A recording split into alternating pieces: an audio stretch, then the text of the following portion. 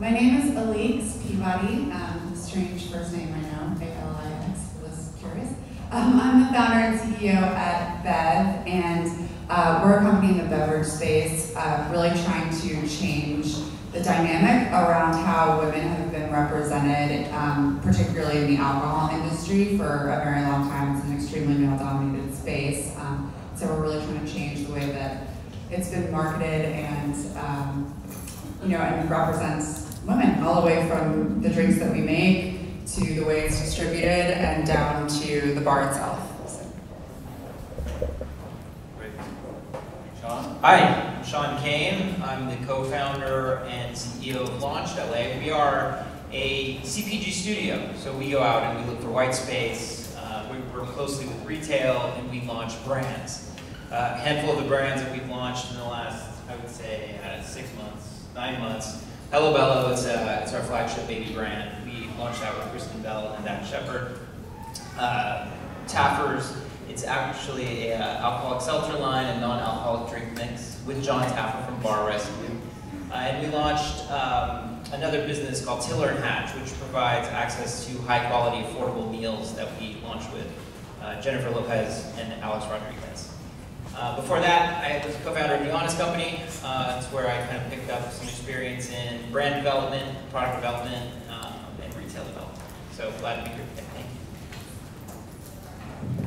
Hi, I'm Jennifer Pullen, a co-founder and the CFO and COO of LaunchedLA. Sean gave a brief overview of that. I think the idea with Launched is we create a platform where we can combine retailers with A-list celebrities with good products, and along with our expertise, and also a direct-to-consumer platform, all at the same time, and all get that all together right before launch. And so we have kind of make a big splash at the point of launch. But we manage these brands from inception all the way to launch, and then hopefully through maturity. Prior to that, prior to this, it seems like it was a long time ago, but really it's since the beginning of the year we started this company. I was with Ares Management. It's an alternative asset manager for the last 17 years, so it was my entire career. I was at one company, looked at thousands of companies, invested in probably several hundred of them, and decided this year that it was time to make that leap. Thanks for having me. Hi, I'm Jessica Chang, CEO and co-founder of WeeCare. We are a managed marketplace for early childcare. So when we decide to have kids, or when you guys have kids or decide to have kids, it's a really big problem. In the US, 51% of the US actually falls in a childcare desert, which means that for every 3 kids looking for care, there's actually only 1 spot available. And a lot of times what ends up happening is women will have kids and then they decide to leave their career because either 1, childcare was not available, or 2, it wasn't actually affordable. So for us, we wanted to actually fix this problem. So we wanted to create, on one side of it, affordable and convenient options for parents. And then on the other side of it, we wanted to support the teachers to start and manage their own home daycares, and then really let them focus on care while we focus on everything else. When Antonio was speaking, I thought, how do we follow that guy? But I think we've got a great panel. So let's start with Alix. So you touched upon your mission and what's so special about your company, but let's elaborate more on that and why it's important for your brand to exist. Yeah, sure. Well, first of all, also thank you all for having me. My first 2 employees who I met in a coffee shop were from LMU. Oh, awesome. So it's a place near and dear to my heart.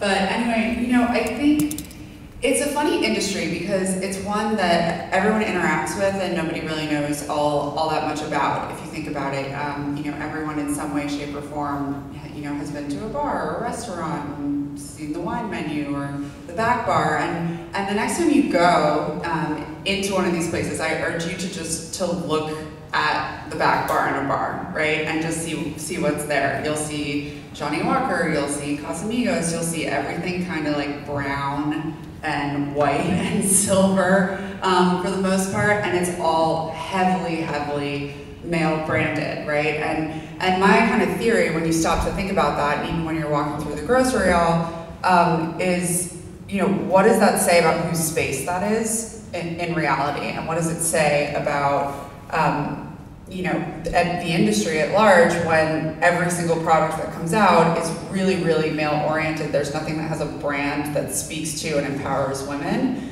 And I think it's also an industry that's for so long capitalized on people's insecurities rather than their strengths. So even, you know, even the well-branded products out there for men tend to be, you know, like sports or whatever it is, right? And to me, that's something that really is a problem in our culture, because it trickles all the way down to the consumer. It trickles into toxic masculinity, it trickles into date rape culture and all that kind of stuff. And so for my company and for my mission, you know, I got into beverage by accident, but really what I care about and what the company cares about is changing the paradigm about how people interact with each other when they're socializing and when their guard's down and, you know, and when they're drinking. So that's a little bit about why I care. Yeah. Thank you so much. You know, we've launched a few product companies at LMU and among LMU graduates. It's really hard to get initial awareness and distribution. So how are you managing those challenges? Have any of you heard of Bev, just out of curiosity? Clearly not well. We actually just got a new office right behind the Venice sign, so when you walk by, you can't miss it. I just decided that I was going to paint an entire building bright pink to get the point across.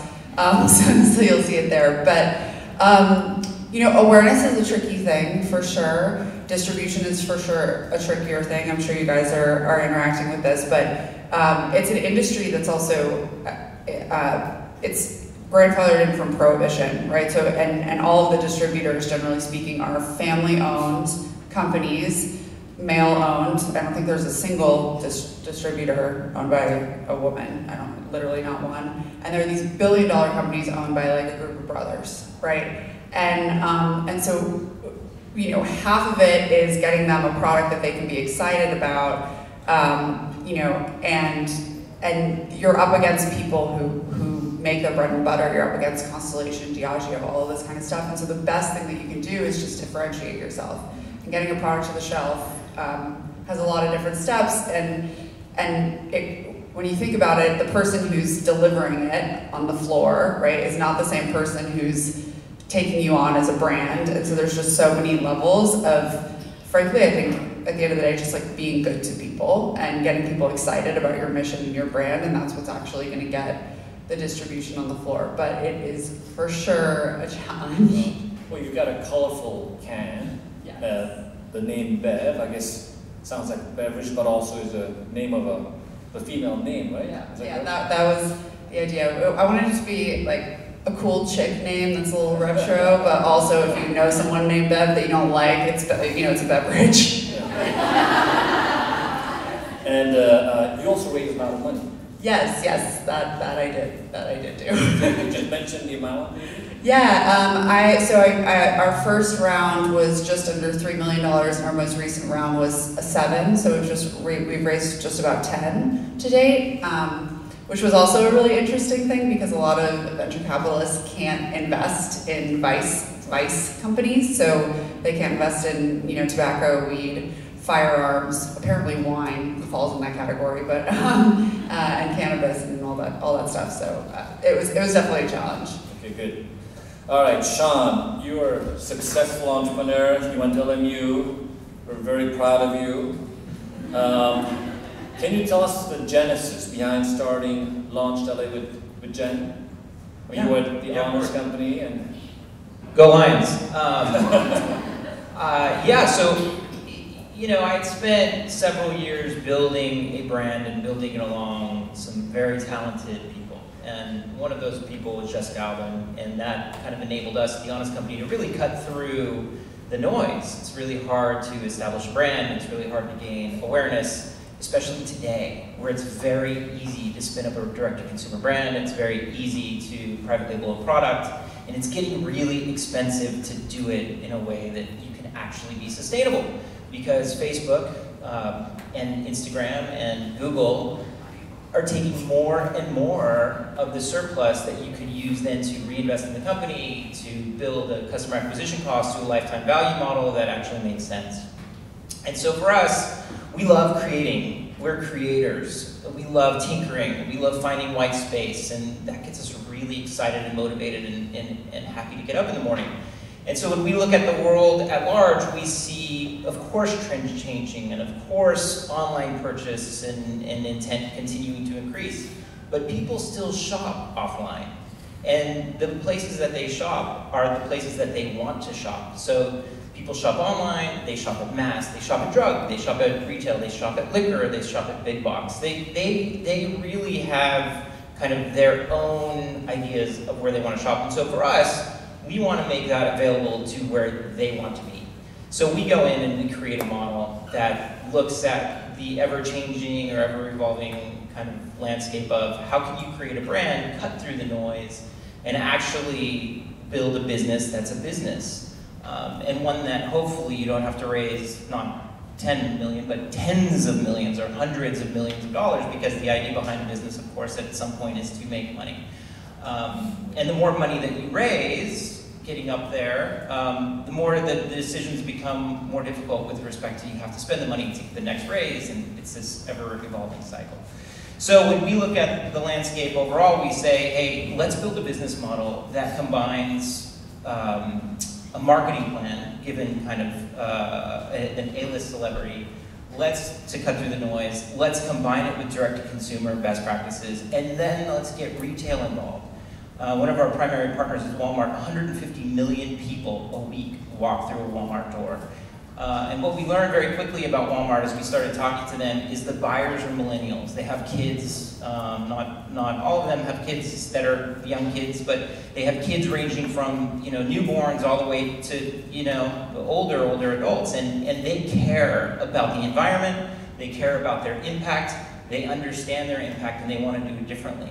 And so when we're talking to them about where is the white space and where is the opportunity, they tell us that they would love a brand to come in and meet this objective or this need. And the incumbents, the big corporations, it's hard for them to innovate quickly. The private label side, it's hard for them to innovate because they innovate out of brand for margin.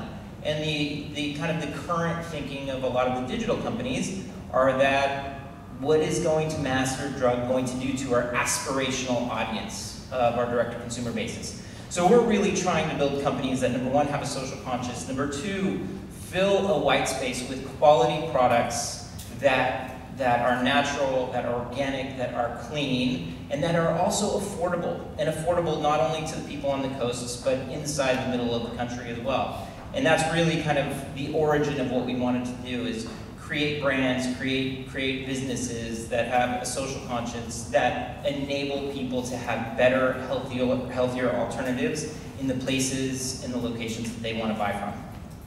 Awesome. By the way, Sean is a recipient of LMU's Wall of Honor Award. He's enshrined forever on the wall of the Hilton building at LMU. One thing I remember when I was doing due diligence on him, he took a class in college called Psychology of Women, and he did really well in that class. Well, I grew up with two sisters, and my first child was a daughter, and so I think I've had more influence from women in my life overall than men. Perfect. No wonder you did so well in that class. Okay. Now, Jenn, after spending many years in finance, you mentioned you made this big transition to go on your own with Sean. So, how did you make that transition, and what lessons have you learned in the process? Yeah, so I mean, first of all, I loved finance, or I loved my job, so even after 17 years, I think it was still exciting. Every company was different, every investment was different. You look at companies that potentially are on the brink of bankruptcy. We were all our company was focused on high risk companies. So companies that are on the brink of bankruptcy potentially, trying to help companies get out of bankruptcy, but also looking at companies that we can buy. So, you know, it really, I think for me, making this leap, it was a combination of timing, because 17 years, you know, I think you get to know everybody you want to know in the same industry. Also financially, personally, I think it was a good place for me to take that risk. And also, you know, that in combination with the opportunity, it was just something I couldn't say no to. I thought to myself, you know, a few years down the line, I'm really going to regret, you know, not doing this. And with a buddy of mine, so Sean and I went to business school together. So we've known each other for 15 years. And to be able to work with a friend that you really trust and to build not just one company, but lots of different companies in different categories, like from the ground up, was just something I just couldn't say no to. So it wasn't that tough of a decision, because I felt like I was leaving a family, you know, like lifelong friends, but joining a new family at the same time. And we've been able to hire some of our close friends as well that we thought, you know, we went to school with and we thought were really talented. And so I think along the way, you know, the lessons learned, I mean, some of it, you know, first of all, it's a totally different industry, consumer products versus finance. I think a lot of things do carry across, right? Like I sat in front of, you know, thousands of management teams. I know why companies don't make it. Big companies too, right? So I know that cash flow is super important, right? A lot of companies have too much debt on their balance sheets. Like, you just kind of see the pitfalls, and you know that certain management teams they don't know what they're doing.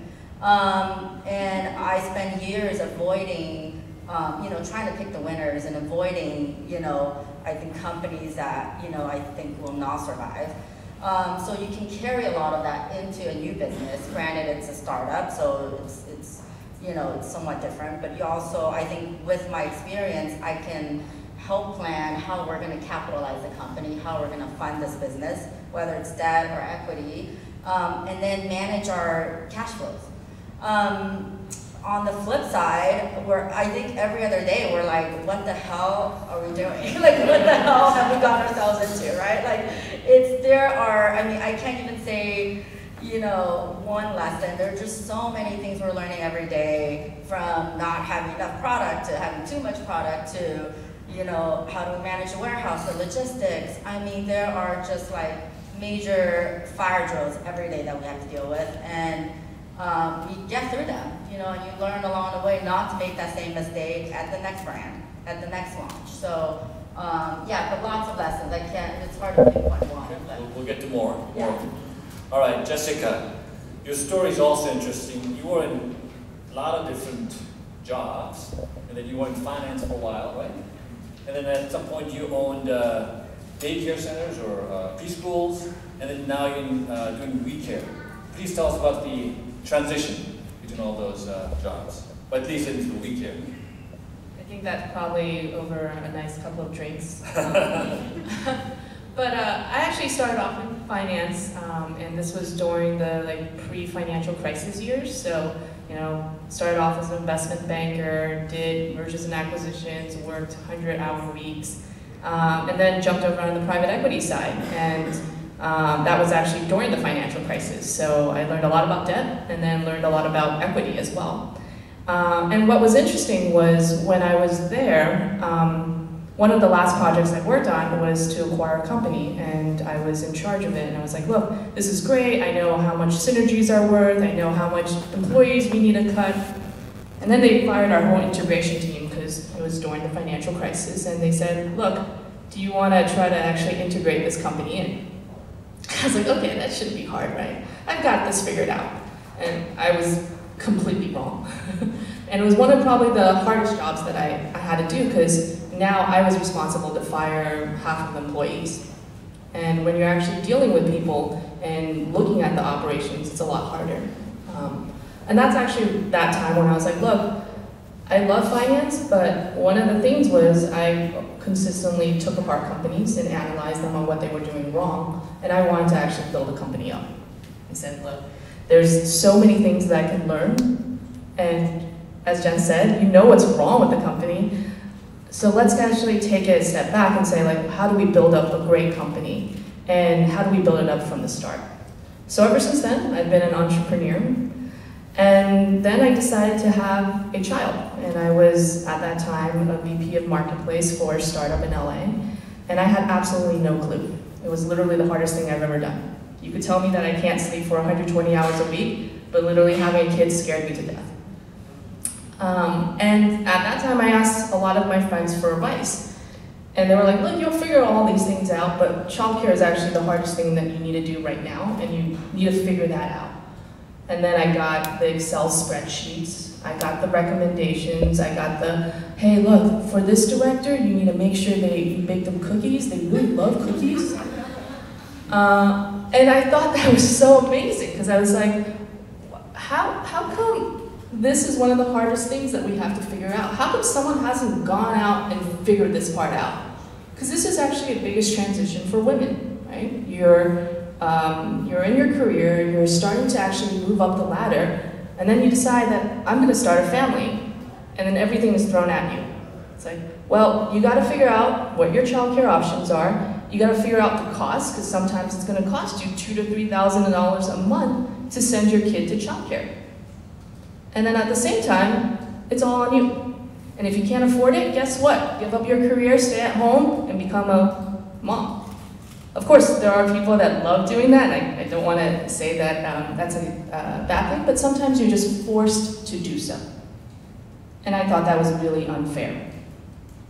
And that's actually when I thought about preschools, and I was like, look, this seems really interesting, but I don't know too much about it, so I went ahead and got a preschool, tried to figure it out, and really wanted to understand what was happening. Why is it that childcare is so hard? And after a number of years doing so, I decided that I was going to start a tech company saying, we have the abilities to actually solve this problem. And we can do so by empowering women. On one side, we're empowering the moms out there and saying, like, look, you don't have to choose between your work and your career. Here's an affordable, convenient option that's going to work for you. And on the other side, we're actually empowering caregivers, who, by the way, are 97% females and 70% minorities. We want to help them make more money. It shouldn't be that a preschool teacher is making $20,000 in a year. Why can't they be making 3, 4, 5 times that amount of money? So that's actually why we started WeeCare. And one of the other things I always like to say is, like, it's not just about being mission-driven, it's about being passionate and also believing that you're exemplifying that in your company as well. So in our own company, we are 70% female, and that's really hard for tech companies. And we're probably we have more minorities than anything else. So if you exemplify that in your own workplace, you can actually go ahead and solve the missions that you're trying to do. By the way, we're also hiring for any graduates out there. By the way, you already hired 2 of my students, so thank you. We're trying to hire more. Please, take them all. Right now, just drop out. Just kidding. You know, a lot of my students and many people here might want to build a tech product. I don't think you had an engineering background, right? So how do you build a tech product, and how do you initially finance the first version? How might somebody go about doing that? So actually, when I went to college, I started off as an electrical engineering computer science major. So just to put that out there. But quickly, I went over to psychology. So no, I don't have a tech background, but I do have other co-founders. And we've worked well in the past, and I knew their abilities. But a lot of it comes down to a passion point and talking with your co-founder, who was our CTO, and really understanding, like, what are we trying to solve? And then going from there and saying, like, can we actually solve it? And asking the engineers, and like, can we do this? Yeah? Yeah? Okay, great, let's just go do it. A lot of it comes down to the ideas and being able to actually map out those ideas in a cohesive way, in a strategic way, and also making sure that there is a customer fit. you don't want to be creating something that is so great and then no one ever uses it. So one of the actual important parts of founding a tech company is having vision and product. Maybe this is something that you guys have heard before. Product really kind of sits in between that operations and tech side of it, but they're really the ones that are taking the vision and saying like, okay, what are the things that we need to build first, and how do we build it, and how do we make sure we can tell the tech guys, like, here's the roadmap to do so. So you actually need the vision and the tech to actually go ahead and build your vision. Okay, thanks very much. All right, the next several questions to everybody, but let's start with Alix. So, you know, when people have ideas, you're supposed to validate your idea. And so, how did you validate your idea, and so far, what surprising pivots have you made? Sure. So I feel it's just totally inadequate next to all of you. So my story is actually pretty different. I started the company totally by accident, actually. I was, well, I worked in finance for a couple of years, but that was, you know, that was right after college, and I thought $70,000 in New York City was like explosively a lot. Turns out it's an explosively good way to, you know, end up with $10,000 of credit card debt. But anyway, and so I moved out to San Francisco when I was 24.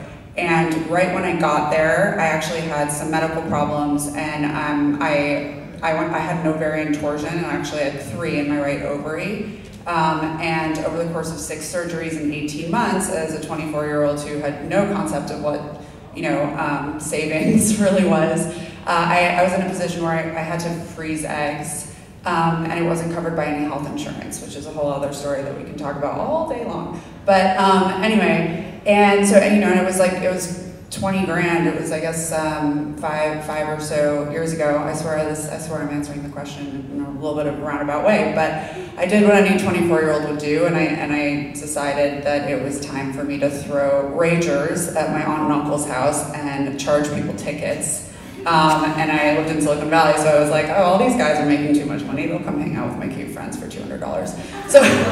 So anyway, true story. So originally, you know, I went to Dartmouth undergrad. It was a very frat-centric place. Sororities, I don't know if LMU has Greek life, but sororities aren't even allowed to throw parties, right? So you're forced into these male-dominated spaces, which ends up being, you know, as we all know, quite dangerous for young women. And this was something that had always bothered me. I'd had my own, you know, issues and experiences that I dealt with. And then I went into finance. My first boss got fired for sexual assault of 12 women within the firm within my first 3 months of my first job. And I was like, oh wow, this isn't unique to college. That was an upsetting realization. And then I moved out to Silicon Valley in the tech world, and I was like, oh, look, it's everywhere. And so I originally actually started the company in my mind as a media events company. I wanted to build something that made it safer for women to have fun on their own terms. And so that's actually how I ended up in LA, because I was like, oh, I'm gonna do media. I should know media. They do that stuff down there. And at this point, I have, you know, pretty much I paid off my medical bills, but I have like no money. I was not in a financial position to be starting anything except a new job, really. And I just decided, I realized pretty quickly that if I wanted to build a brand that really spoke to these things, it had to be something that was tied to a product people interacted with. I couldn't just make this like amorphous media company, because I moved, I got a notice to like change my address on my 401k, and I was like, wow, I have $20,000. So I cashed the whole thing, took all the penalties, and bought 300 gallons of rosé. And my parents were like, oh, okay.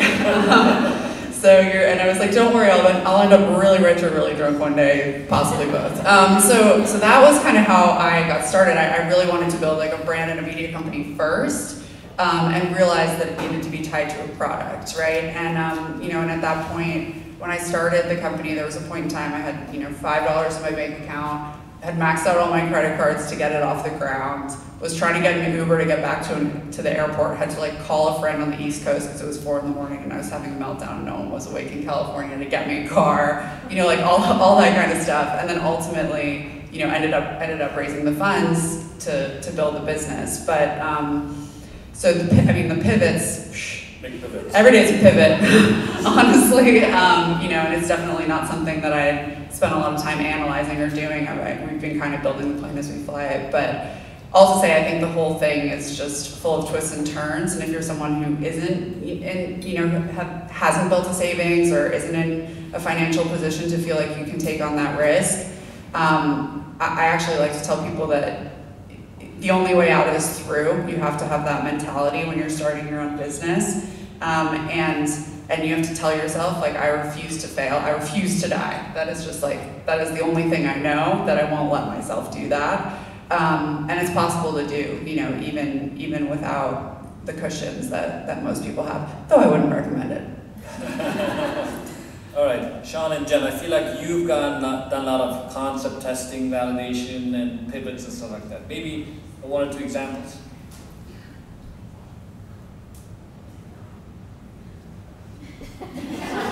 We're having a private conference. Who's gonna talk about what brand? So I think I'll start with our newest brand, Tiller and Hatch. You know, not a lot of people know about it, so it's a little bit of an advertisement. But I think a lot of you have a pressure cooker, right? Like an Instant Pot or a Ninja, or there are lots of brands out there. You don't mean your job.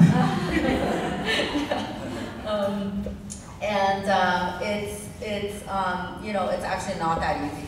I mean, it's a lot of prep work, you know, and so I think for us, the starting point was, how do we create an innovative product that a retailer would want, that everyday people want to have access to, right? So we, you know, looked at several options and then landed on, you know, the pressure cooker being one of the biggest selling items on Amazon for the last, you know, 5 years.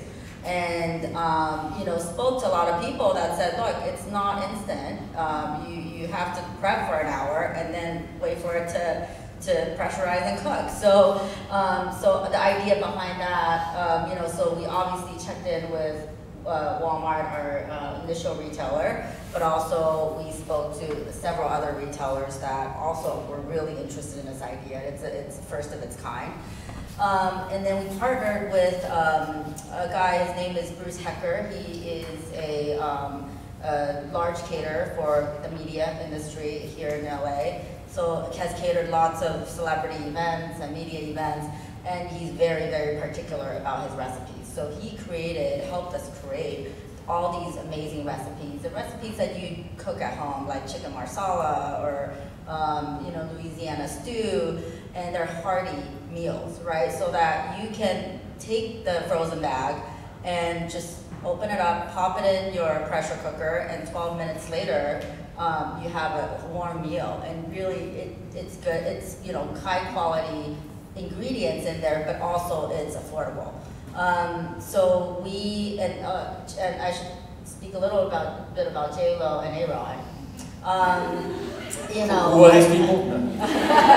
You know, our partners. I think, you know, they were really interested in this idea, and, you know, very early on talked about, hey, how we want to find a way to give back to our communities. To, you know, they grew up, you know, J-Lo grew up in the Bronx, didn't have access to that, and she said, you know, you end up eating what you can. You don't have access to, you know, warm meals every day.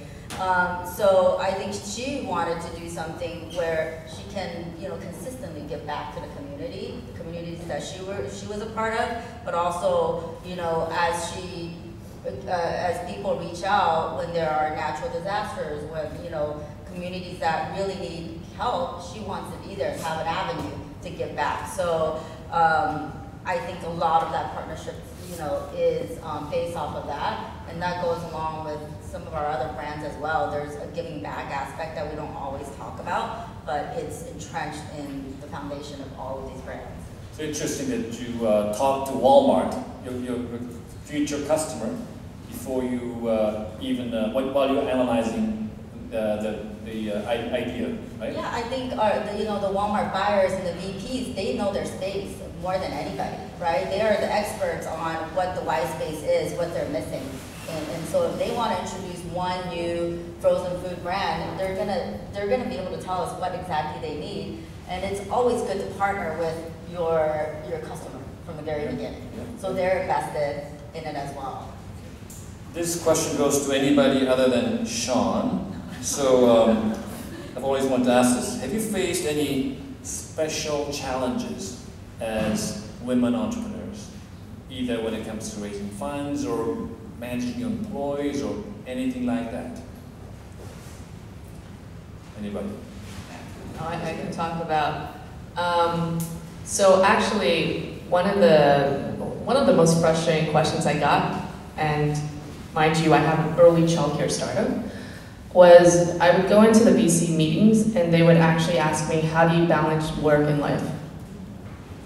It's like, well, I'm here, am I not? I'm giving you a solution. And that was actually really, I was like, why does it have to be me? You know, I have a partner in crime, my husband. Shouldn't you ask that equally to my husband? Like, why am I the one that has to be taking care of my child and giving up my career? So I thought that was pretty harshful, and then I said, like, okay, well, this is not the right VC.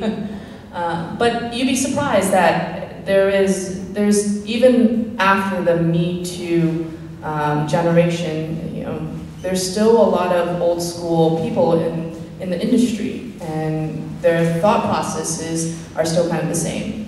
I think some of the other common ones I got was like, is childcare really that hard? I was like, no, you better go home and thank your wife and make sure you get her like cookies and everything. Because say that to her and see what she says. And so it is definitely, there's still a lot of stereotypes out there, and consistently we are battling them. But the more female entrepreneurs that are out there and the more female VCs that are out there, we're kind of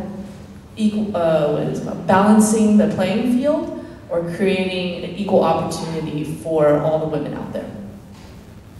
Can I add to that? Yes. So I work in a field that's still run literally by the mob. You can attest to that. Not a joke. And when I was fundraising, I was like, hi, yeah, I'm 26. I have no experience in alcohol. It is one of the most regulated industries in the country, aside from medical care. And yes, I would like you to give me $10 million. And they were like, you're out of your mind. I think there are two big things. I find being a woman in business to be such an asset, because you walk into the room and you know that you are always underestimated every single time. And so because of that, you actually kind of have the power, right? So you walk in there and you can play a little bit to your, to who you're talking to, because they're coming in with preconceived notions about how you're not good enough, generally speaking. And studies have shown that women generally are assessed on on performance, and men are assessed on potential. And so, I've had friends or people in my network who are raising for beverage companies, and a lot of the time they're actually, looked at as, oh, this guy could do so much, whereas women, it's like, show me what you've done. And that tends to be the case. But I also think that as particularly when you're fundraising or doing anything else, there's just a mentality shift. I attribute it sometimes to like dating. Like, women have never had to like go out and confidently ask people out that much. But there's a mental shift that has to be made. I think a lot of women go in and they're like, oh, I really I hope you invest. As if it's a favor. And when I started being able to actually raise capital for something that frankly nobody had any business giving me any money to do this, a turn went off where I was like, I'm gonna walk in like I'm Mark Zuckerberg, and I am the gatekeeper between what you want, which is the pot of gold I'm about to sit on, you know, and you, and you're gonna have to basically sell me on why I should let you own some of my blood, sweat, and tears. And I think that's a little bit more natural to men than it is to women, to make that mentality shift and to build that confidence.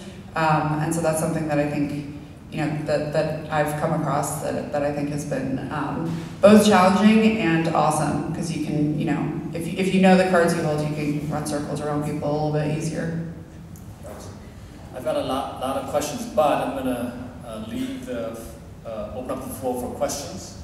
Anybody like a question? Okay, there's Jason. Maybe shall we take one of the mics? Maybe. I'll just speak loud. Okay. Thank you. Alix, Sean, Jenn, and Jessica, thanks for sharing your time. Question for all of you: with the growth of your companies, and congratulations on that growth in your verticals, how has your personal leadership style changed or evolved to adapt to that growth? Jason, you ask that question at every meeting. Good.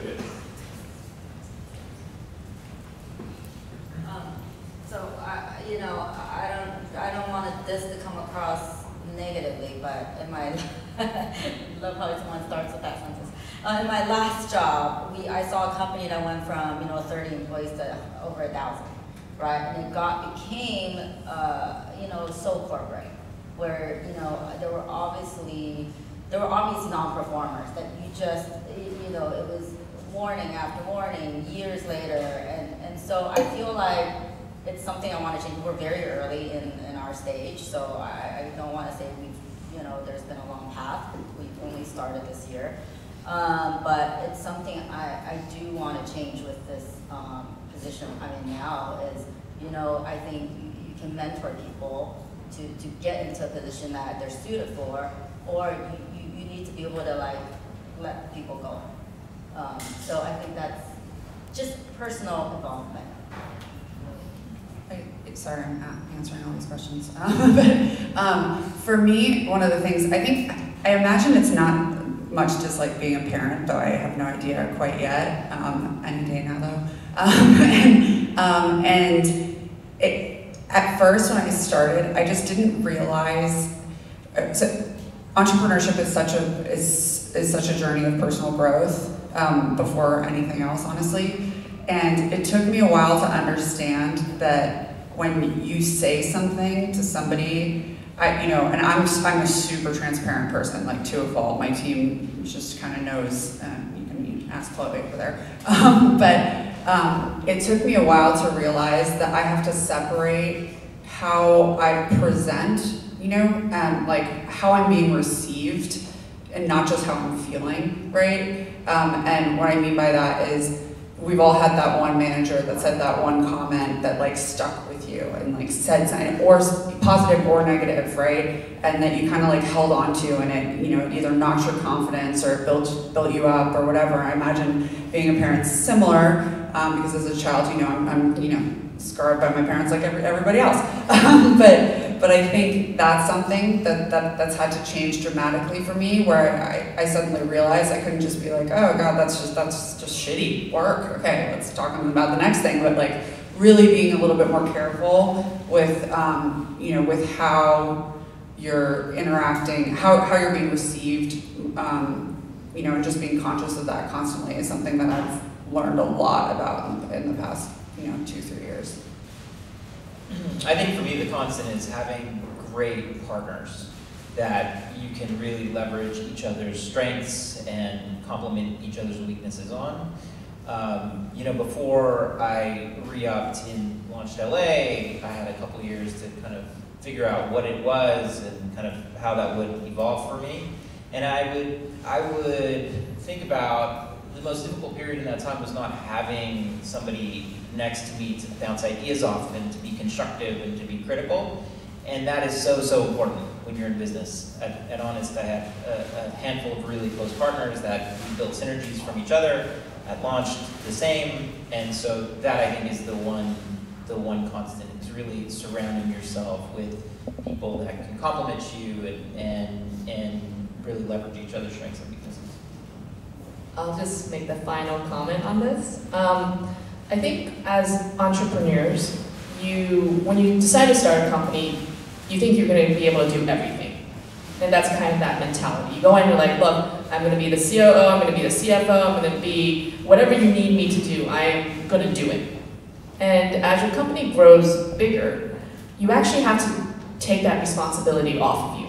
And you have to be more focused on whatever your role is. Like for me, it's about strategy, thinking about the 10x return.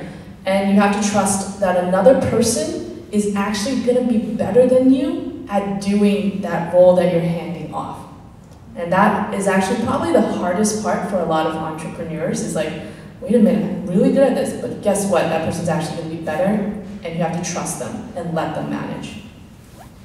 I'm getting the sign that lunch is ready. So, let's finish off this way. So, it's a little hard, but in maybe one word or one quick phrase, what's your advice to aspiring entrepreneurs that you might want to give?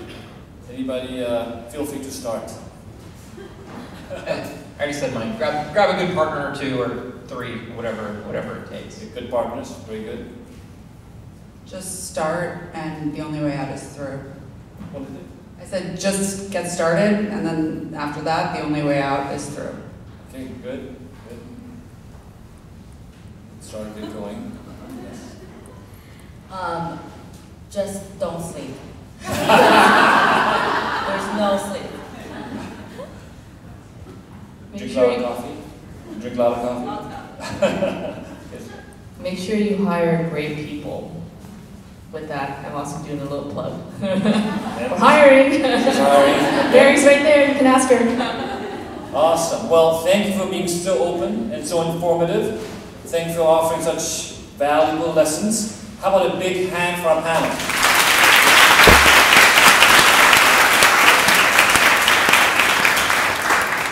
So, lunch is ready, Darlene?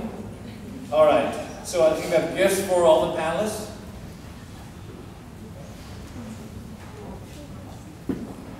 Nothing for me, but that's okay. And